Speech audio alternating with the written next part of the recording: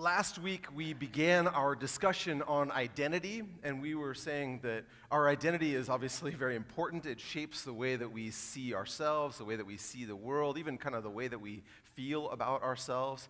And our identity ends up being a bit like a label that we wear.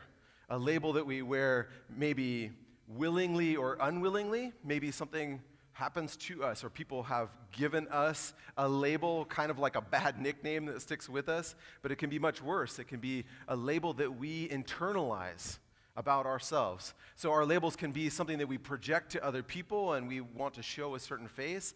They can also be something that we wear internally, that we really believe deep down about ourselves, about who we are. Our labels can be conscious or unconscious. We maybe don't really realize that we are wearing this thing or having this be a part of us. But our identity is super important, and it is going to end up affecting our relationship with everything else. The question we asked ourselves last week was, well, how do we end up discovering our true identity? What is a way that we end up finding out who we are? And at different times and in different cultures, people have answered that question a little bit differently. That in some cultures, they look outward. They find their identity by looking outward to the group, to our family, to our culture, and they help to define who we are. We end up being a bit more like a crystal, that our place in society is a bit more fixed, but we kind of know where we belong. We know what's expected of us. In other cultures or other times, we would look inward. This is definitely a very American way of doing things. We have scored. I listened to a program about the way that they talk about different cultures in the world and what makes a culture. And one of the 6 characteristics is whether we are very communal or whether we are very individualistic. And you may wonder where the U.S. fits in there. We are individualistic, but stand out from all other countries as in our individualism, completely an outlier on individualism. And so we, as good individualists, often look inside. We say that the way that you find your truth is to look inside yourself. But both of those things have their own problems, either looking out or looking in. Looking out, we said last week that some of the problems that we have with that is if you get stuck in a place and if you are different than what other people want for you, then it's hard to break out of that. There are some limitations as well for looking inside, that we don't look to some more communal wisdom about how we can live our life and to help other people. We thought about one of the limitations would be if somebody is a middle schooler, they don't have enough wisdom always to be able to know exactly who they are. They need some wisdom from other people. So what we said was the third option that we've got is for us to look up to God. That God would be one who could help us to understand our identity, that we would be able to have God help shape that for us. The amazing part as we look up to God is that God brings in the best parts of looking out to somebody who's outside of us and looking in to truly know who we are, to be able to identify who we should be, what kind of label we would be proud to wear, a label that would be a blessing to us. And that's the beautiful part about looking up, is that God ends up making us more ourselves than we ever could be, but also frees us from some of the limitations of our own brokenness in ourselves and maybe some of the patterns that we have inherited from other people. Because you know what? God also brings healing. God brings restoration for those labels that have been put on us or have been inflicted upon us by other people or experiences, that God is able to take away false labels from our people or circumstances that have been in our life. Because God's label is healing. It's restorative. And we talked last week that the true big label that God puts on us or in us is that every follower of Jesus has the living Spirit of God in us. That we have God indwelling us and filling us with His Spirit. And God had promised that throughout the Old Testament on individual people, but then had poured it out on other people. Beginning in Acts 2, we see that being poured out on people, that God's Spirit comes. And we said, now we have God's presence with us, and God's Spirit points us to Jesus, and He gives us His peace. that God is shaping us for his kingdom. Now, I don't know if you noticed it last week, but when we read our passage, we kind of breezed past some language that was there in John 14. And you know what? It wasn't a problem for a lot of people. I was kind of happy to kind of run past some things, but that really should catch us. And so what I want us to do is rewind a little bit on some of that passage that we read this last week in John 14. And I would like for us to look a little bit closer at that. So if you have a Bible or your app, open with me to John 14. We're going to be looking around, beginning in verse 15. So I don't know if you noticed it, but there's some striking language where Jesus says, he says, if you love me, then you will keep my commands. And he ends up having this be a kind of preface to the whole statement where he says, I'm going to give you my Spirit. The Spirit will be poured out on you. And this fullness that we talked about last week, well, the whole kind of prerequisite, or at least a connecting part of that, that's probably better, a connecting part of that is that we would, if we would do his commands, that if we love him, we will do that. I think it's pretty easy for us to happily read past that. We love the idea of God's love. But what he says is that this idea of keeping his commands is connected to that.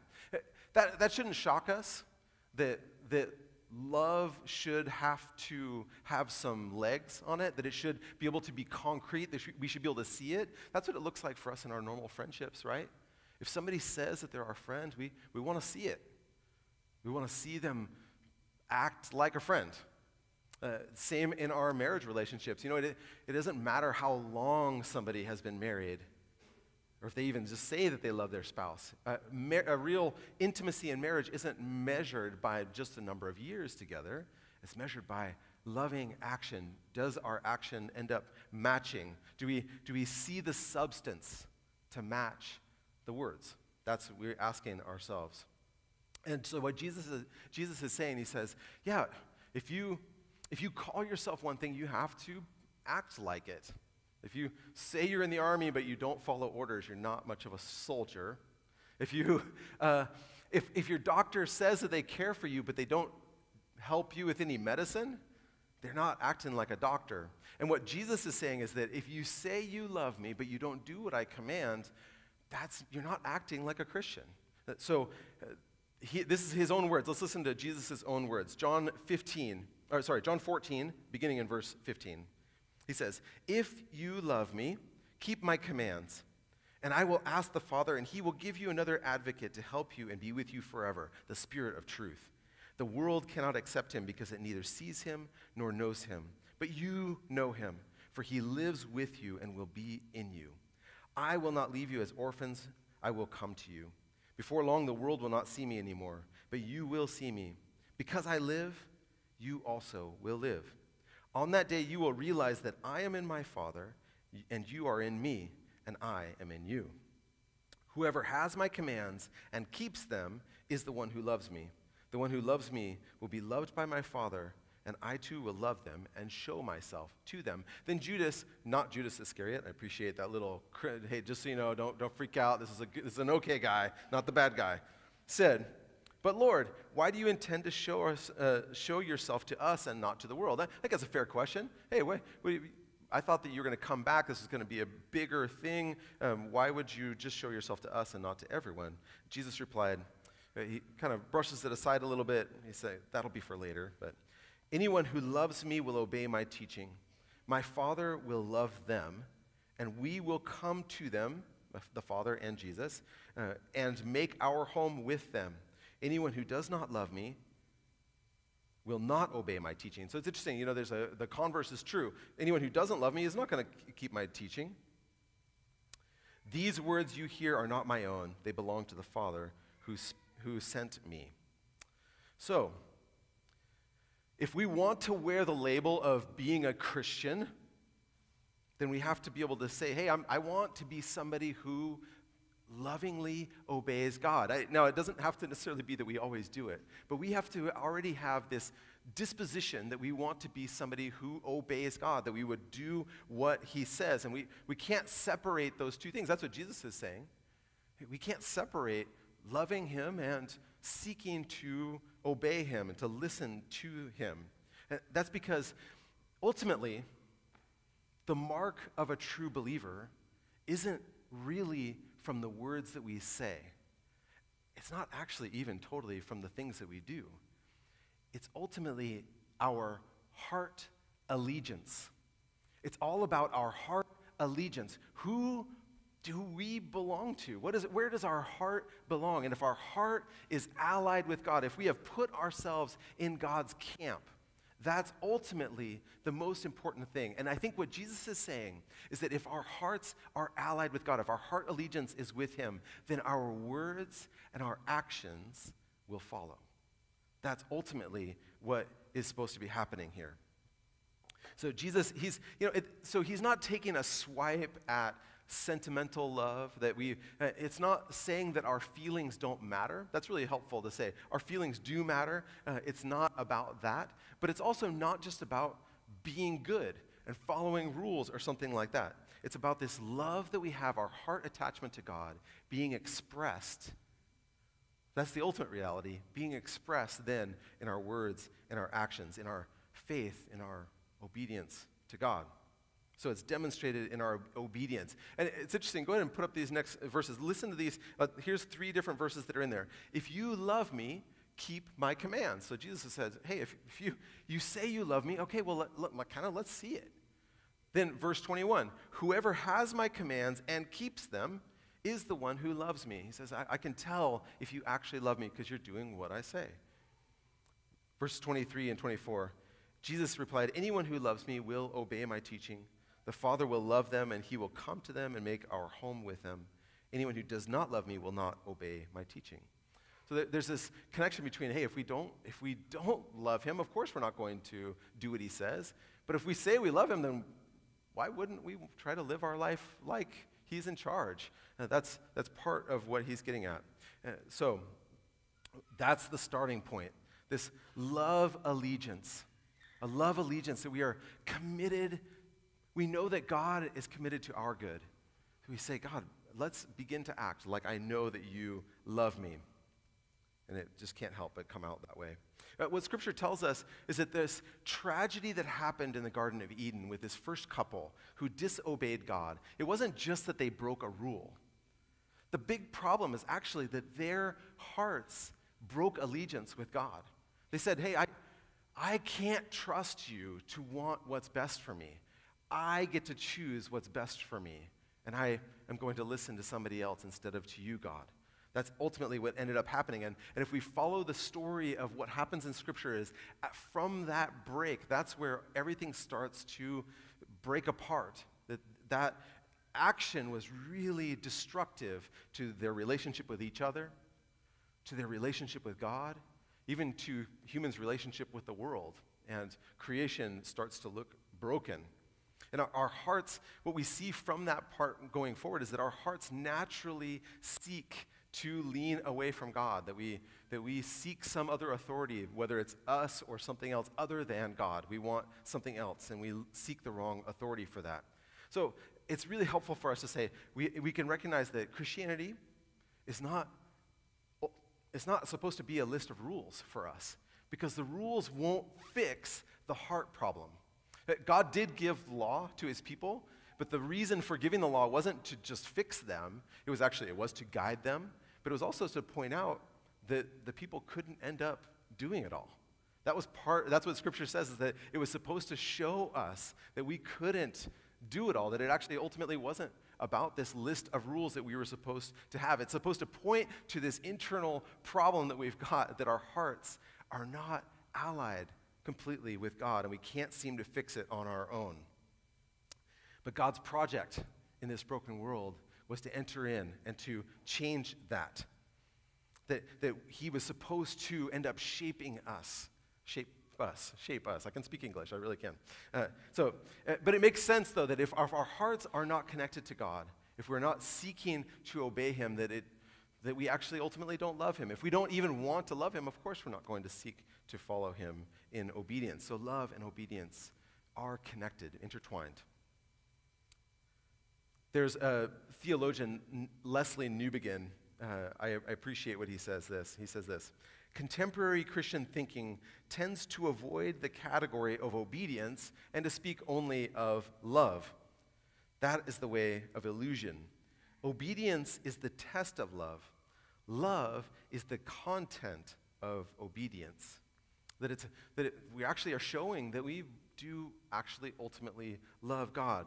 And it's helpful for us. These two things can't be separated. If we love but don't obey God, it ends up just being kind of airy, fluffy nothingness, right? But if we obey without any kind of love heart connection, then it's more of a kind of a slave mentality that we would say, oh, I guess I just have to do this thing for God, and he doesn't care about me, I don't really care, we're just trying to take care of business here. John, he repeats this thing. I want to tell you, it's not just here in this gospel. This writer, this apostle John, used this same thing in a couple of his letters, but one is very striking. It's in 1 John 5, 2 and 3. He says this: "This is how we know that we love the children of God, by loving God and carrying out his commands. In fact, this is love for God." He says it very straight: to keep his commands. Which is striking because this apostle John, we know him as the disciple who Jesus loved. He talks so much about love in his letters, and for him to say that very clearly, like this is a part of our love for him, that it's about this heart connection, this heart attachment, allegiance to God. And what our passage tells us, though, what's amazing is it actually does bear fruit for us. And what we're looking for is that it brings us into intimacy with God. The result is that we are brought into intimacy with God. That this payoff is actually, it starts to sound really bigger. I think if we spent more time thinking about this seems even bigger than what we might think at first glance. It sounds to me like what Jesus is saying is that we as believers actually get invited into the intimacy of the Trinity, that we are invited into this relationship between the Father, Son, and the Holy Spirit. Listen to verses 20 and 21. "On that day you will realize that I am in my Father," so Christ is in the Father, "and you are in me," so therefore we are in the Father as well, "and I am in you." It's this kind of enfolding different in each in the other. "Whoever has my commands and keeps them is the one who loves me. The one who loves me will be loved by my Father, and I too will love them and will show myself to them." So there's an element where we are shown God. I think that's the presence of the Spirit in us brings this Father and Son into us, that we will be loved. And in verse 23 it says this: "My Father will love them, and we will come to them and make our home with them." If you've ever heard language about Christ dwelling in you, or that there was a book even written years ago, "My Heart, Christ's Home," that comes from this verse here, that God's home is in us, which is really striking. We tend to think about ourselves coming to God, but what we have here is a picture of God's intimacy with us, of God coming to us, to dwell in us. And sometimes as Christians, we can almost be a little too familiar with this idea. This should blow our minds. I think some of you who have been here for some time, you know that I spent years working with Muslim students. This would really freak out Muslim students, this whole idea, that God would abase himself enough to be with us, that God would even think about us in that way is really striking. But it's this connection with God, that we would belong to God and God belongs to us in some way. But it's not just lovey-dovey, but it is this cycle of love and obedience together.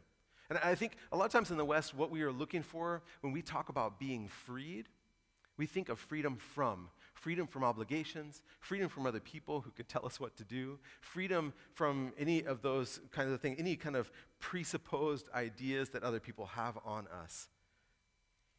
But there's a difference between the freedom of hell, which is just freedom from anybody telling you what to do, and the freedom of heaven, is what Christ has come to bring us. Real belonging, real opportunity to be ourselves in a new way, real connection with the Father and our identity being solidified in this loving relationship with the Trinity. So that is what we are released to do, that we are invited into this intimacy. The last is that we are marked. The reason why would we love like this? Why would we obey? Why would we do that? Is because as Christians, we have been marked by costly love. We have been marked by costly love. And I want to be really clear that we do not gain God's love by obeying him or by doing things for God. You can't earn God's love. And besides the fact that in Scripture it says that we love because God first loved us. But one of the ways that we can love God is actually by obeying him, that we would give in to him, that we were able to say, you are Lord, I am not. I want to do what you have to say. We give God back through obedience and because we've been marked by costly love. This Christ who's speaking here in chapter 14 is the same one who is going to go and give his life for these disciples, for everyone who would follow after him. He's the one who was willing to go to the cross and die for our sins.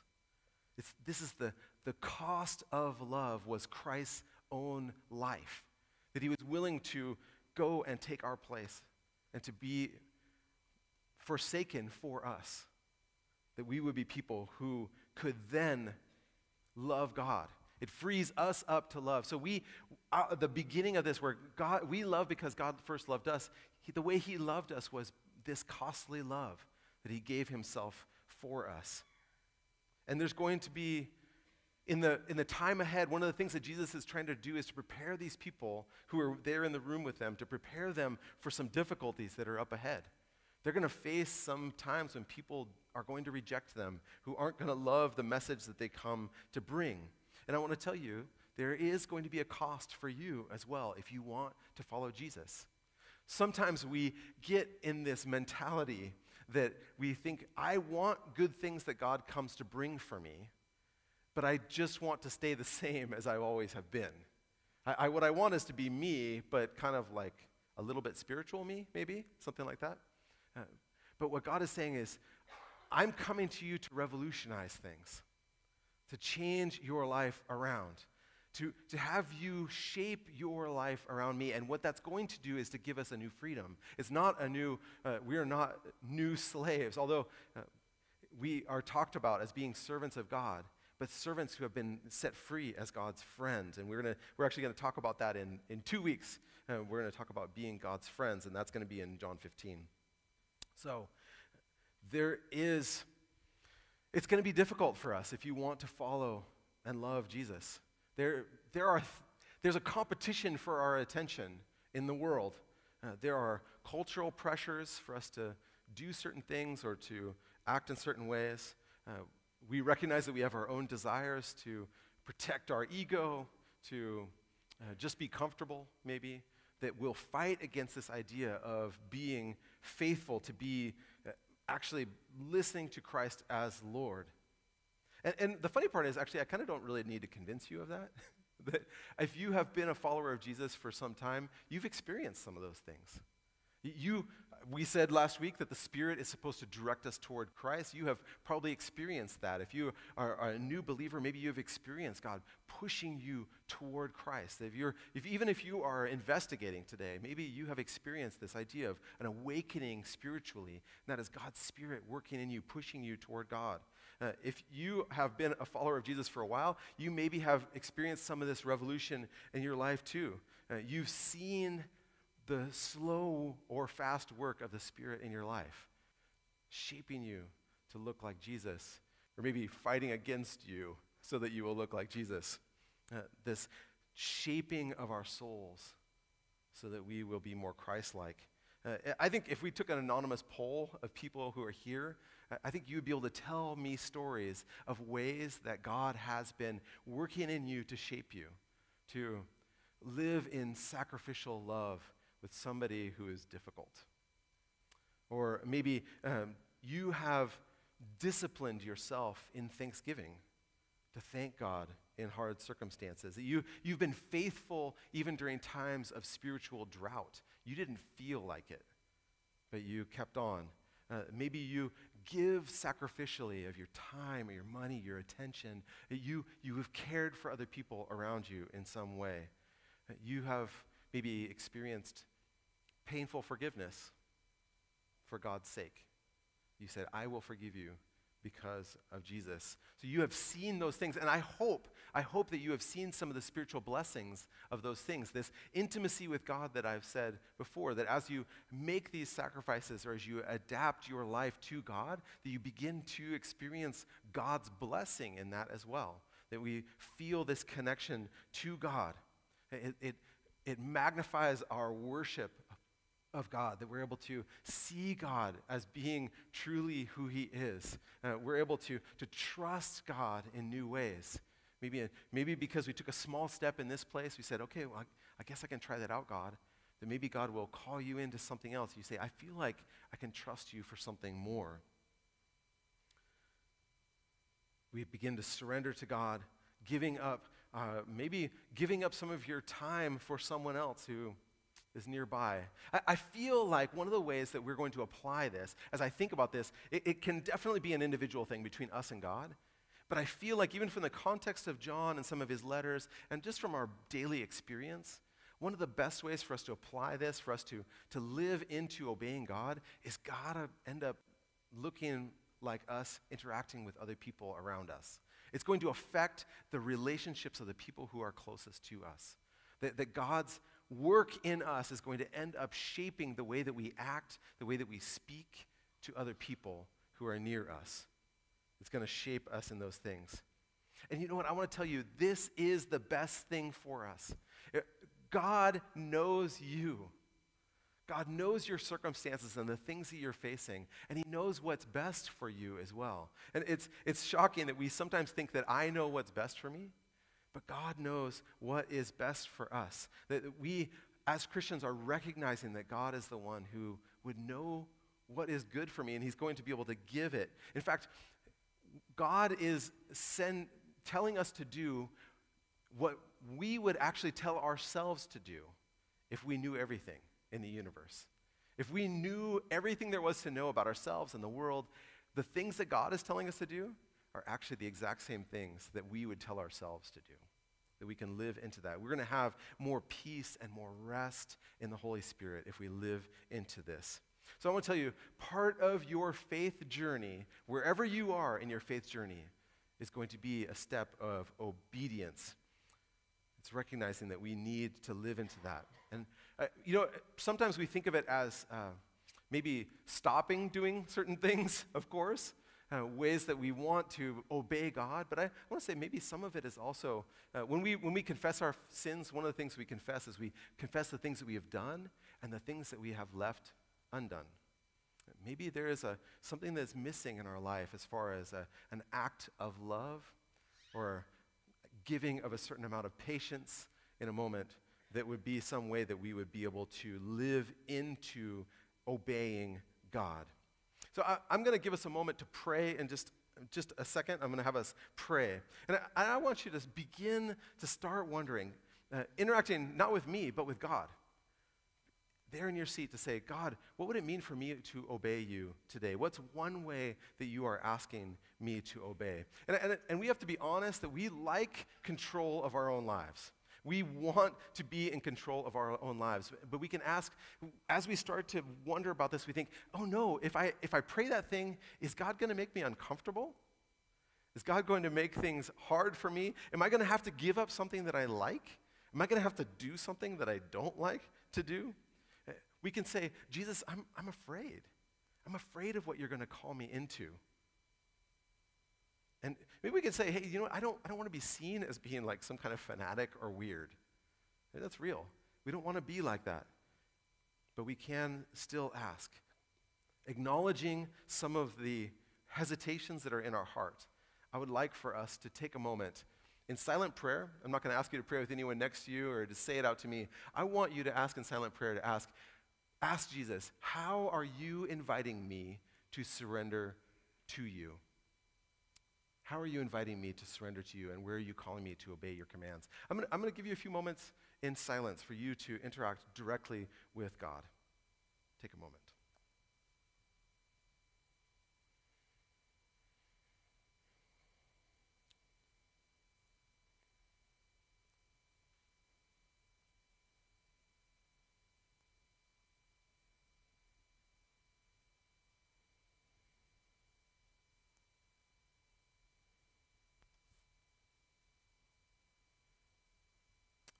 continuing in prayer.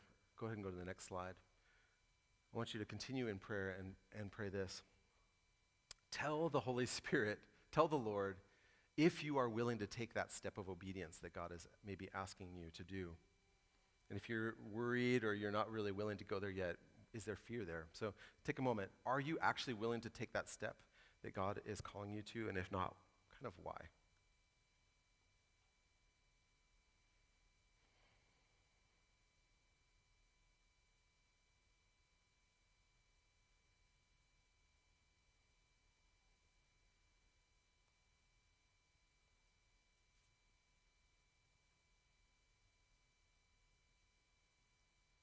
Lord, I pray for you to give us courage to do the things that you ask us to do, to step into this life that you are calling us to. I pray that you'll give us boldness and courage today. We pray in Christ's name. Amen. You know, it's not very easy to think about doing that stuff, but I will tell you it is going to pay benefits. It's going to pay dividends for us, that we are going to grow in intimacy with God as we begin to trust in him. Maybe as I'm speaking, you have thought about other words of songs. You thought about maybe the word trust and obey. There's no other way, right? To be happy in Jesus, but to trust and obey. We think about that one. All right, but you know, the other song that I thought of this week is that it's sweet to trust in Jesus. And I am not a great singer, but I would like for us to sing a little bit of this. Will you sing with me? Yeah, I should have just asked Jay to help me with this. I should have. Can you help give me a key to start off with? Is that okay? 'Tis so sweet to trust in Jesus, just to take him at his word, just to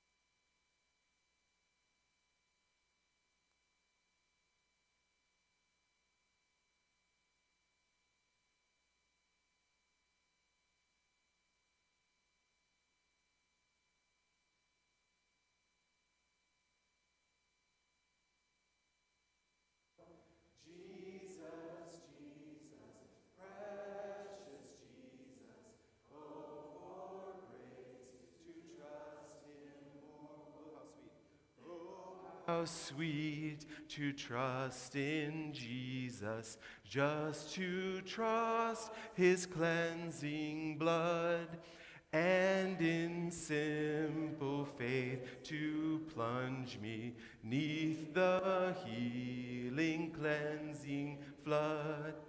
Jesus, Jesus, how I trust him, how I've proved him o'er and o'er. Jesus, Jesus, precious Jesus, oh, for grace to trust him more.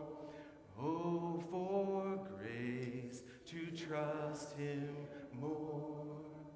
I want to tell you, we need the grace of God to trust him, but I want to tell you, it is worth it. It is worth it for you to trust Jesus today. There's nothing better out there. For you to trust in yourself, I know myself and I'm going to fail myself. And if I trust in other people, they're going to fail me at times. But God doesn't fail you. God wants good things for you. And it is worth it for you to take a step to trust him a little bit more today. So let's do that. Amen. Worship team, come on back up.